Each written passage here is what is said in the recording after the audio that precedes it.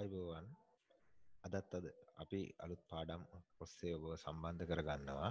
අද මම ඔයාලට කියලා දෙන්නේ විද්‍යාත්මක අංකණය කියන පාඩම 9 දරුවන්ට තරමක් අලුත් පාඩමක්. මේ තුල ගණිත හැකියාව වර්ධනය කරගන්න සියලු දෙනාම අවධානයෙන් පාඩමට එකතු වෙන්න කියලා මම පළමුවෙන්ම ඉල්ලා සිටිනවා. අපි බලමු පළමුවෙන්ම විද්‍යාත්මක අංකණය කියන කොටස කියලා දෙනකොට ඒකට මග හදාගන්න මෙන්න මේ කොටස් ටික අපි පුළුවන් කරගමු. අගය සොයන්න ගණන් ටිකක් දෙනවා දරුවනේ ඔයාලට. ඔයාලා මෙන්න මේ ගණන් ටිකට පිළිතුරු ලබා ගන්න ඕන. ඔයාලට පේනවා පළවෙනි ගාන 6 වැඩි කිරීම 100, 35 වැඩි කිරීම 1000 දෙවෙනි ගාන. හොඳයි. මෙන්න මේ ගණන් ටික ලියලා පිළිතුරු ලබා ගන්න. දැන් ඔයාලට මම ඉදිරිපත් කරනවා ඒවට ආපු පිළිතුරු. දැන් බලන්න මෙන්න මෙතනදී හැම කෙනෙකුටම 10න් 100න් 1000න් ගුණ කරන ඒවා අමාරු ගණන් නෙවෙයි. අපි ඒවා කලින් ඉගෙනගෙන තියෙන කොටස්. දැන් අපි බලමු මේකේ පිළිතුරු කොහොමද ගත්තේ කියලා. 6 වැඩි කිරීම 100 නම් අපි දන්නවා අගට බිංදු දෙකක් දාලා 600 කියලා ගන්න පුළුවන්. 35 වැඩි කිරීම 1000 කිව්වොත් දරුවනේ 35යි බිංදු 3ක් දා ගන්නවා අගට 35000 ලැබෙනවා. අපිට වැදගත් වෙන්නේ දශම සංඛ්‍යාවල 10න් 100න් 1000න් ගුණ කරනකොට දශම තිතේ ගමන් කිරීම. දැන් 4.8 තිබිලා 10න් ගුණ කරොත් අපිට ලැබුණ පිළිතුර 48නේ. බලන්න දශම තිතේ ගමන් කිරීම එක ඉලක්කමක් දකුණු පැත්තට ගමන් කරලා තියෙනවා තිබූ තැනින්. 5.3 100න් වැඩි කරාම මොකද්ද බලන්න? 530 ඇවිල්ලා. ඒ කියන්නේ ඉලක්කම් දෙකක් දකුණු පසට ගමන් කරලා තියෙනවා.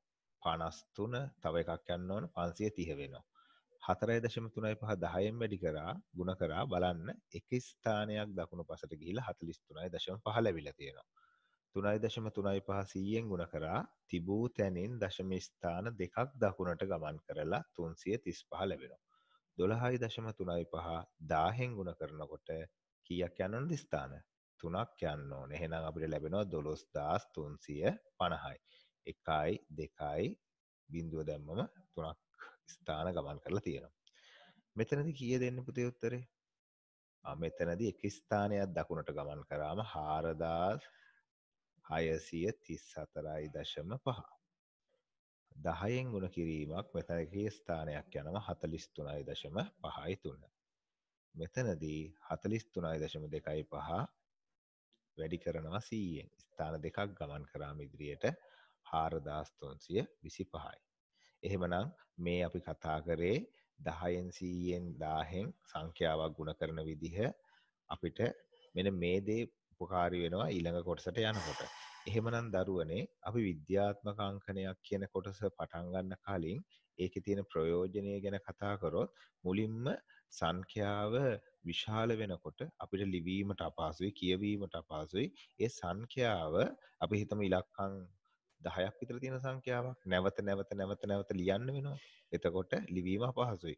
මේ විද්‍යාත්මක අංකණය තුල සිදු කරනවා ඒ ලිවීම පහසු කිරීමක්. ඒ වගේම ඒක බලුවම කියවීම පහසු කිරීමක් සිදු කරනවා. එහෙමනම් අපි ඉදිරියේදී අපි ඒ ගැන තව ටිකක් සාකච්ඡා කරමු. විද්‍යාත්මක අංකණයක් කියන එක ලියනකොට විද්‍යාත්මක අංකණය ලෝකයේම පිළිගත් සම්මත ක්‍රමයක්. ඒතර මේ ක්‍රමයේ ලියනකොට අපි ඒක කොටස් දෙකකින් ලියනවා. මෙන්න මේ විදිහට මම ඔයාලට අර්ථ දක්වන්නම්. A B කියන්නේ කොටස් දෙකක් කියලා අපි ගමු. A කොටස සහ B කොටස ගුණ කිරීමකින් සම්බන්ධ කරලා තියෙනවා. එතකොට දරුවනේ A කොටස කියන්නේ මොකක්ද? A කොටස කියන්නේ 1 සිට 10 දක්වා සංඛ්‍යාවක්. එතකොට 1 සිට 10 දක්වා කියවම ඔබ දන්නවා 1යි 1 වෙන්න පුළුවන්. එහෙම නැත්නම් 1යි දශම ගාණක් වෙන්න පුළුවන්. 1.1 1.1 1.3 1.5 ඒ වගේ 1.5යි 4 1.5යි 6යි 7 ඔය විදිහට 1යි දශම ගණන් වෙන්න පුළුවන්. 2 2යි දශම ගණන් පුළුවන්. 3 3යි දශම ගණන්. 6 6යි දශම ගණන්. 7 7යි දශම ගණන්. 9 9යි දශම ගණන්. 10 වෙන්න බෑ. 10 දක්වා. එතකොට 10 අයිති නෑ. 1 සිට 10 දක්වා තියෙන සංඛ්‍යා. ඒ කියන්නේ 9යි දශම ගාණක් වෙන්න පුළුවන්. පැහැදිලිද? එහෙනම් පළවෙනි කොටසට එන්නේ ඔන්න ඔය වගේ කොටසක්. ඊට පස්සේ ගුණ කිරීම ලකුණ සම්බන්ධ කරනවා 10 බලයක්. 10 පළවෙනි බලයේද 10 දෙවෙනි බලයේද 10 තුන්වෙනි බලයේද 10 ඍණ එක්වෙනි බලයේද මේ ගැන අපි ඉදිරියේදී සාකච්ඡා කරනවා. එහෙමනම් දැන් ඔබ තේරුම් ගත යුත්තේ විද්‍යාත්මක අංකණයෙන් ලියනකොට කොටස් දෙකක් තියෙන්න ඕන. එක කොටසක් එකක් 10ත් අතර සංඛ්‍යා 1 සිට 10 දක්වා සංඛ්‍යාවක්. අනෙක් කොටස 10 බලයක්. දැන් මෙහෙම කිව්වම ඔබට උදාහරණයකින් පැහැදිලි කරාම මේක වඩාත් පැහැදිලි වෙනවා කියලා මම හිතනවා. ඔන්න බලන්න මම පළවෙනි ගාන වලට දැක්වුවා. මෙතන දීලා තියෙන්නේ 48. මේ 48 කියන සංඛ්‍යාව විද්‍යාත්මක අංකණයෙන් ලියන්න කිව්වම කොටස් දෙකකින් හැදෙන්න ඕන. එතකොට මේ කොටස් දෙකෙන් පළවෙනි කොටස උනේ 1ත් 10ත් අතර සංඛ්‍යාවක්. දැන් මේ දිහා බැලුවම අපිට පේනවා 48 තිබ්බ එක මම 4.8 කියලා ලියලා. එතකොට ඒක වැරදීනේ 48 4.8 කියලා ලියන්න බෑනේ. හැබැයි මට එයා නිවැරදි කරන්න පුළුවන් 10න් ගුණ කරනවා. ඔයාට මතක ඇතිනේ පුතේ මේක 10න් ගුණ කරාම දශම ස්ථාන එකක් දකුණට ගමන් කරලා 48 වෙනවා කියලා. ඔන්න එහෙනම් මේකෙදි අපිට 4.8 10 පළවෙනි බලයෙන් ගුණ කිරීම දාලා ලිව්වා විද්‍යාත්මක අංකණයට උචිත පරිදි මේක හැදුනා. 1 සිට 10 දක්වා සංඛ්‍යාවක් 10 බලයක්. ඔන්න 48 ලිව්ව හැටි. එහෙමනම් පුතේ ඔන්න බලන්න තවත් උදාහරණයක් 425. 425 කියන්නේ 10ට වැඩි සංඛ්‍යාවක්නේ. එතකොට අපි මේක 1ත් 10ත් 1 සිට 10 දක්වා සංඛ්‍යාවක් බවට පත් කරන්නේ 42.5 ලිව්වොත් වැරදි. 4.25 කියලා. එතකොට මම 425 4.25 කියනවා. වැරැද්ද නිවැරදි කරන්න 100ෙන් ගුණ කරපු ගමන් ස්ථාන දෙකක් දකුණට ගිහිල්ලා 425 බවට පත් වෙනවා. එහෙනම් මෙතනදී ලැබෙනවා 4.25 ගුණ කිරීම 10 බල 2. මොන බලන්න තවත් එකක් 2850. ඒතර 2850 කියන සංඛ්‍යාව අපිට 1ත් 10ත් අතර සංඛ්‍යාවකට ගෙනාවොත් 2.85 කියලා ගත හැකියි. අග බිඳුව ලියන්නේ නැහැ. අපි ඒක ලියන්න ඕනේ නැහැ. එතකොට දැන් මෙයා නැවත වරක් 2850 කරන්න නම් මම ගුණ කරන්න ඕන ඉලක්කම් කීයක් පන්නන්නද? 3ක් පන්නන්න. එහෙනම් 1000න් ගුණ කරන්න ඕන. එතකොට 1000 කියන්නේ 10 කීවෙනි බලයද? 10 තුන්වෙනි බලය. අන්න 1 සිට 10 දක්වා සංඛ්‍යාවක් 10 බලයක්. 45000. කෙටියෙන් අපි ලිව්වා 4.5. බලන්න 10 කීවෙනි බලයද? කීයක් ගන්න ඕනද? මේකෙදි අපි මෙතන තිබිලා ඉඳලා ඔන්න එකක් පෙන්වුවා 45යි අනිත් එක පෙන්වුවා 450යි දෙකයි ආයෙ 4500යි 45000යි.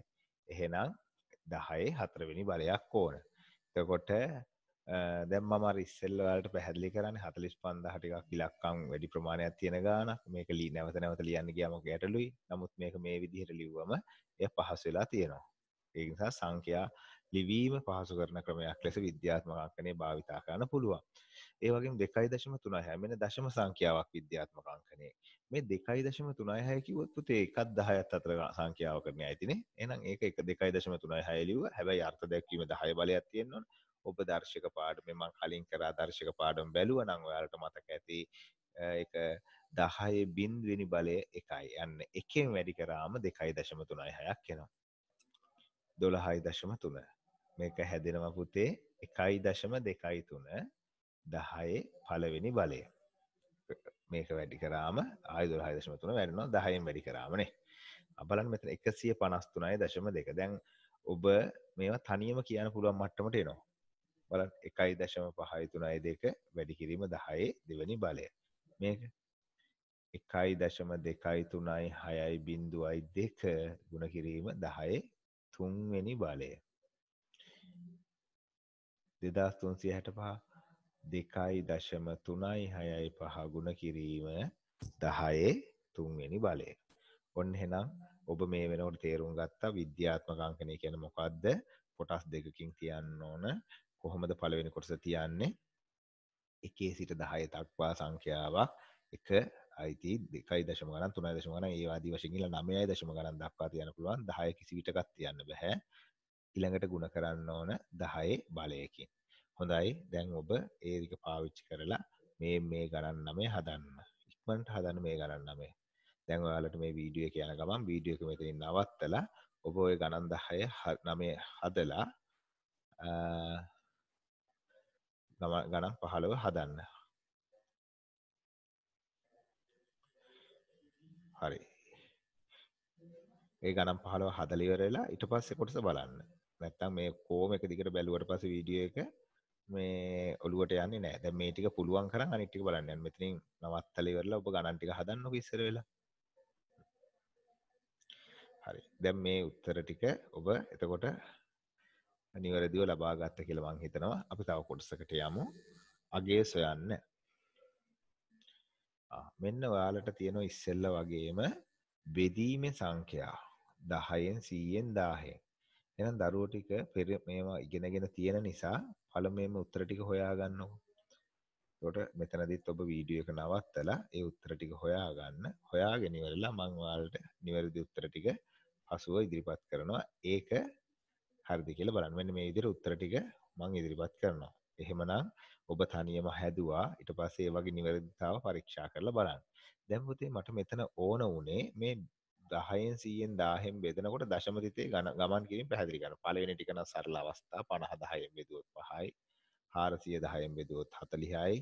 300 3යි 100න් බෙදුවොත් ඊළඟට 60ක් එනවා 100න් බෙදුවම. ඊළඟ එකට අපිට ලැබෙනවා 63000ක් එනවා 1000න් බෙදුනම. ඊළඟට ඔන්න ඔතනදී මෙයා 10න් බෙදෙනවා කියන්නේ දශම තිත එකක් වම් පැත්තට යනවා 2.35. 100න් බෙදනකොට ඔයාලට පේනවා දශම ස්ථාන දෙකක් යනවා වම් පැත්තට 2.362. මෙතන 100න් බෙදනම දශම තිත අපි අග තියනවා කියලා සලකන්නේ. එහෙනම් 2.35. මේකෙදිත් එහෙමයි. 1.252. මෙතනදී 100න් බෙදනකොට දෙකක් යනවනේ 1යි 2යි. එතකොට 0.12. මෙතන 1යි 2යි 3යි. එතකොට 0.123.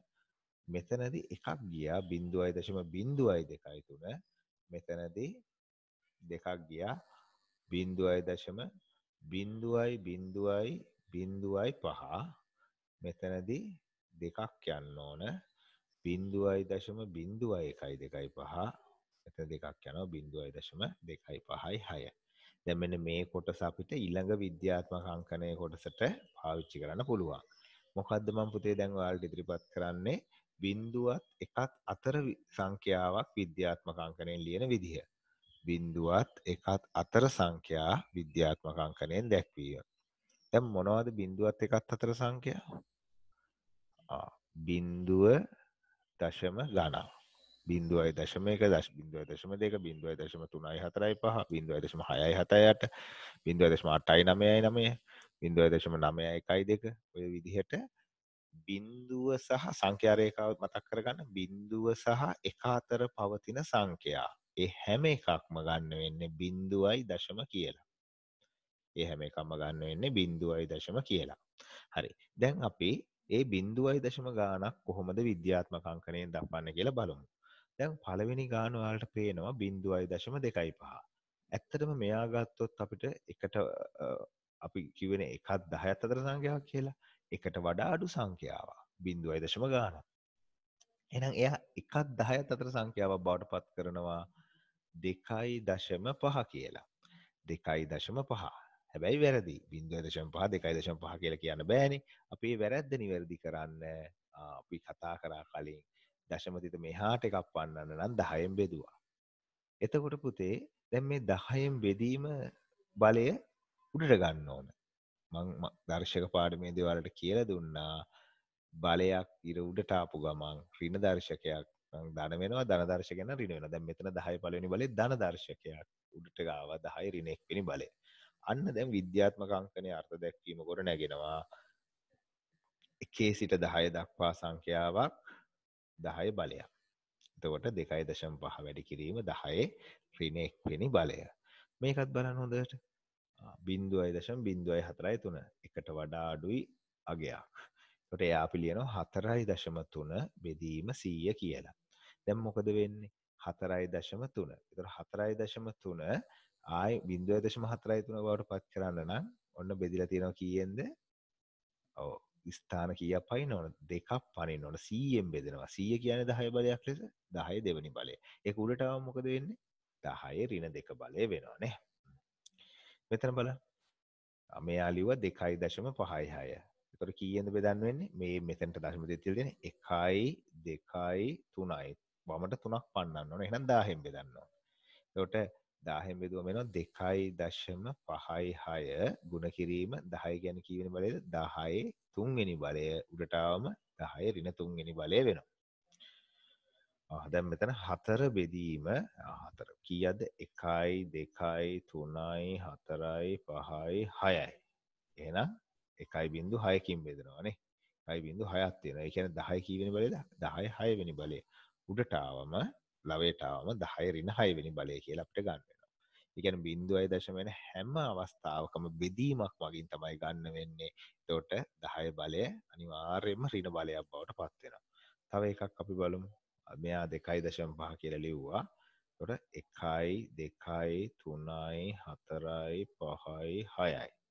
10 ඍණ 6 වෙනි බලය. දරුවනි මෙන්න මෙතන යම් රටාවක් තියෙනවා. බිංදුවයි දශම කියලා එන හැම අවස්ථාවකම අපි ඍණ බලයක් ලෙස ලියනවා. ඒ තියෙන බිංදු ගානයි ඍණ බලයයි අතර සම්බන්ධයක් තියෙනවා. බලන්න බිංදු 1යි ඍණ 1 වෙනි බලය. බිංදු 2යි ඍණ 2 වෙනි බලය. බිංදු 3යි ඍණ 3 වෙනි බලය. බිංදු 6යි 1යි 2යි 3යි 4යි 5යි 6යි ඍණ 6 වෙනි බලය.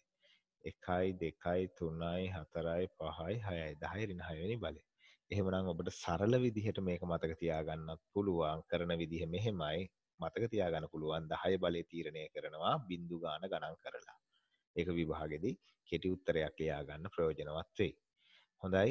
දැන් අපි බලමු තවත් ගණන් ටිකක් 0.36 ඒක ලිව්වා 3.6 කියලා. දැන් බෙදීම් පියවර නැතුව අපි එකපාරම ගන්නවා 10 ඍණ 1 වෙනි බලය. හරිනේ. බිංදු ගානත් එක්ක ගලප ගත්තම හරි. තව එකක් හම්බ වෙනවා 0.56. ඔන්න බලන්න පුතේ 5.6 කියලා ලිව්වා 10 ඍණ 2 වෙනි බලය. ඔන්න ඊළඟට 4.56 කියලා ලිව්වා 10 ඍණ 4 වෙනි බලය. හරි ලේසියිනේ. මෙන්න මෙතනදී 1.2 10 ඍණ 3 වෙනි බලය. එහෙමනම් දරුවනේ ඔයාලට පැහැදිලි මේ බෙදීමක් හරහා අරගත්ත නිසා 10 බලය හැම වෙලේම එකට අඩුව සංඛ්‍යාවක ඍණාගයක් ලෙස පවතිනවා. ඒ ඍණ දර්ශකය තීරණය කරන්න බිංදු ටික ගණන් කරලා ගන්න පුළුවන් කියලා අපි යම් කෙටි ක්‍රමයක් හඳුනා ගන්නවා. එහෙමනම් දැන් මේක තේරුම් ගත්තා නම් ඔබ මෙන්න මේ ගණන් ටික හදන්න ඕන. දැන් මෙතනින් එහාට යන්න නැතුව වීඩියෝ එක නවත්තගෙන මේ ගණන් ටික හදලා ඉවර වෙලා තමයි ඊළඟ කොටසට යන්න ඕන. මොහොතක් ඔබ එතන ගණන් ටික හදන්න කාලය ගත කරන්න. හරි. දැන් අපි පළවෙනි කොටසෙන් කතා කරනවා විද්‍යාත්මක අංකණයෙන් දක්වන්න එක සහ එකට ඊට වඩා වැඩි සංඛ්‍යාවක්. දැන් බිංදුවත් එකත් අතර සංඛ්‍යාවක් විද්‍යාත්මක අංකණයෙන් ලියන විදිය දෙවෙනි කොටසදී කතා කරනවා. එහෙමනම් දැන් අපි බලමු විද්‍යාත්මක අංකණයෙන් ඇති විට සාමාන්‍ය ආකාරයට ලියන විදිය. දැන් එක පැත්තක් කතා කරා සංඛ්‍යාවක් විද්‍යාත්මක අංකණයෙන් ලිවීම. ඒකේ අනිත් පැත්ත කතා කරනවා විද්‍යාත්මක අංකණය සාමාන්‍ය ආකාරයෙන් දැක්වීම. ඔන්න උදාහරණ බලා ගන්න. මේකදී අපි කරන්නේ මේ විද්‍යාත්මක අංකණයෙන් තියෙන එකක් නේ ඔයාලට පේන්නේ 1.25 ගුණ කිරීම 10 3 වෙනි බලය මේ විද්‍යාත්මක අංකණයෙන් තියෙන. මෙයාව සාමාන්‍ය ආකාරයට ගේන්න නම් මේ කියන දේ කරනවා. 1.25 10 3 වෙනි බලයක් කියන්නේ 1000න් ගුණ කරනවා. අන ගුණ කිරීමේදී අපි ඉස්සෙල්ලා කතා කරා ස්ථාන 3ක් දකුණට යන්න වෙනවා බිංදු 3ක් තියෙනකොටනේ. ඒකට 1250යි. ඊළඟ එකේදී බලන්න 2.4 ගුණ කිරීම 10 දෙවෙනි බලය. එහෙනම් 2.4 ලිව්වා 10 දෙවෙනි බලය කියන්නේ 100න් ගුණ කරා. කීයද ළමයි 100න් ගුණ කරනකොට? 24යි 240යි. දෙකක් ස්ථාන ගමන් කරනවා. 125 ගුණ කිරීම 10 5. එහෙනම් 3 125 ගුණ කිරීම 10 5. දැන් මෙතනදී මෙතන 3.125 ගුණ කිරීම 10 5. එතකොට 3.125 ගුණ කිරීම 10 5 කියවම මේක ඔන්න 1.5ක් දාගත්තා. දැන් බලන්න ඊළඟට මෙතනදී ගුණ කරනකොට දශම ස්ථානවල ගමන් කිරීම 1යි 2යි 3යි ඔන්න 3ක් ගියා. තව දෙකක් යන්න ඕනේ. ඒකට බිංදු දෙකක් දැම්මා. එතකොට 312500. මෙතනදී තියෙන 4.12 ගුණ කිරීම 10 4 වෙනි බලය. එතකොට මොකද කරන්නේ? 412 ලිව්වා. ඔන්න දශම ස්ථාන 1000න් මේක ගුණ කරන්න ඕනේ 1.4ක් කියන්නේ 10000න්. 1යි 2යි තව දෙකක් පැන්න. ඒ කියන්නේ ඒ වෙනකොට බිංදු දෙකක් දැම්මා. එතකොට 41200යි. දැන් 10 ඍණ බල. ඒ කියන්නේ බිංදුවත් එකත් අතර සංඛ්‍යාවක් නේ. 5.3 ගුණ කිරීම 10 ඍණ 2. එතකොට අපි කියන්නේ මොකද්ද? 5.3 ලියලා 10 ඍණ 2 කියන්නේ අපි දන්නවා අනිවාර්යයෙන්ම 10 ධන 2 කරන්න පුළුවන් ඉර යටට ගෙනිච්චම. ඒ කියන්නේ 100ෙන් බෙදන්න ඕන. බෙදීමේදී දශම තිත මෙතන ඉඳලා ඉලක්කම් දෙකක් පනනවා. ඒතර 0.5 තව එකක් පනිනවා 0.05. මෙතනදී පුතේ ඔයාලා පැන්සල අරන් පුරුදු වෙන බිංදු දාගන්න මුලට. ඒකට මේ පන්නේ ඉලක්කම් ගන්න හරියට ගණන් කරගන්න පුළුවන්. 0.0.5 එතකොට ඊළඟ ගානේදී 1.05 ගුණ කිරීම 10 ඍණ 3 වෙනි බලය. එහෙනම් අපි ලියන්නේ මොකද්ද? 1.05 බෙදීම 10 ඍණ 3 වෙනි බලය කියන්නේ 1000. එහෙනම් දැන් ඔන්න මෙහාට මුලට බිංදු 3ක් දාගත්තා නම් පන්නන්න ලේසි. ඒකට මෙතන ඉඳලා 1යි 2යි 3යි 0.0.1.05 බලන්න මෙන්න මේක. මෙතනදී තියෙන්නේ 2.8යි 1.3 10 ඍණ 4. එහෙනම් 2.8යි 1.3 බෙදීම 10000 බිංදු 4ක් දාගත්තා. පයින්නවා 1යි 2යි 3යි 4යි. හරි. එහෙනම් 0.0.0.2යි 8යි 1යි 3. ඔක්කොම බිංදු 4ක් එන්න ඕන. බලන්න අර මම ඉස්සෙල්ලා කිව්ව කෙටි ක්‍රමය ඔයාලට ඒක පහසු කරනවා. ඍණ 4 නම් බිංදු 4යි, ඍණ 3 නම් බිංදු 3යි, ඍණ 2 නම් බිංදු 2යි. හොඳයි. දැන් පුතේ ඔයාලට ගණන් 8ක් තියෙනවා. තනියම හදන්න මේක. මේ ගණන් 8 හදන්න. ඒක හදලා තමයි අනෙක් කොටසට යන්න ඕන. හරි. දැන් බලන්න ඔබට මේ අද ඉගෙන ගත්ත කොටසෙන් මිශ්‍ර අභ්‍යාසයක් ලැබිලා තියෙනවා. එතකොට මම ආයෙ පාරක් පාඩම සාරාංශ කරන්නම්. පළමුවෙන්ම අපි කතා කරා විද්‍යාත්මක අංකණයෙන් සංඛ්‍යාවක් ලිවීම සාමාන්‍ය සංඛ්‍යාවක්. එතනදී මම කොටස් දෙකක් ගත්තා. එකට වැඩි සංඛ්‍යා සහ බිඳුවත් එකත් අතර සංඛ්‍යා කියලා. එකට වැඩි සංඛ්‍යාවක් කොහොමත් විද්‍යාත්මක අංකණයෙන් ලියනවා අපි කොටස් විද්‍යාත්මක අංකණයෙන් ලියන කොටස් දෙකක් තියෙනවානේ. පළවෙනි කොටස බිඳු එකත් 10ත් අතර සංඛ්‍යාවක් 1 සිට 10 දක්වා සංඛ්‍යාවක් දෙවැනි කොටස 10 බලයක්. එතකොට ඔය කොටස් දෙක සම්පූර්ණ වෙන්න අපි ලියාගත්තා. ඒ වගේම බිඳුවත් එකත් අතර සංඛ්‍යා ලියද්දිත් ඒ ක්‍රමය අපි අනුගමනය කරා. එතනදී හැම වෙලේම 10 බලය ඍණ බලයක් ලෙස ආවා. එහෙමනම් ඒ ටික පාවිච්චි කරලා ඒ දැනුම පාවිච්චි කරලා අපි මෙන්න මේ ගණන් ටික හදමු. ඒතකොට දරුවනේ ඔයාලා මෙන්න මේ ටික හරියට නිවැරදිව කරා නම් ඔබ පාඩම හොඳින් තේරුම් ගත්තා කියන එක අපිට තීරණය කරන්න පුළුවන්. විද්‍යාත්මක අංකණයෙන් ලියන්න පළවෙනි ගණන් 10 තියෙනවා. ඒක කරලා ඉවරලා සාමාන්‍ය ආකාරයෙන් ලියන්න ඊළඟ ගණන් 8 අපිට හම්බ වෙනවා. එහෙමනම් අපි අද පාඩම මෙතනින් ඉවර කරනවා. නවත්තනවා. අපිට තවත් පාඩමක් තියෙනවා මේකෙම වටේීම කියන කොටස. ඒ පාඩම සමග මම ඔයාලට අලුත් පාඩමකින් හමු වෙන්නම්. එතෙක් ඔබ සියලු දෙනාටම සුබ දවසක්.